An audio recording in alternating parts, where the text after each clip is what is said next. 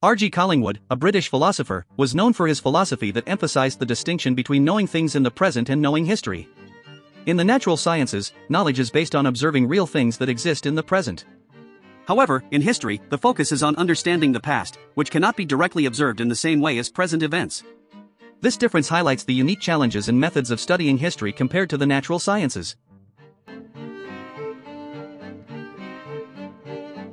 Collingwood's philosophy of history was heavily influenced by his belief that historical understanding requires the historian to reconstruct the past in their mind. According to Collingwood, this process involves the historian immersing themselves in the thoughts and experiences of historical figures, allowing them to gain insight into the motivations and reasons behind historical events.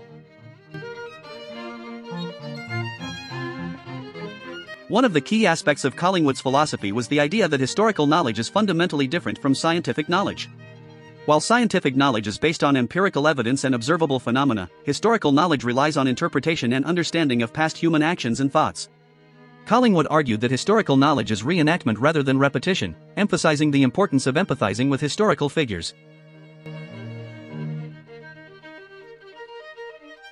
According to Collingwood, the historian's role is not simply to recount past events, but to engage in a critical analysis of the historical sources and the context in which these events occurred.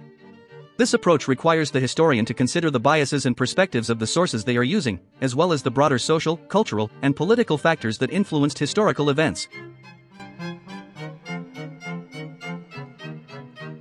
In Collingwood's philosophy, the study of history is not just about understanding the past, but also about gaining self-knowledge. He believed that by immersing oneself in the thoughts and experiences of historical figures, individuals can gain insight into their own motivations and actions, leading to a deeper understanding of themselves and the world around them.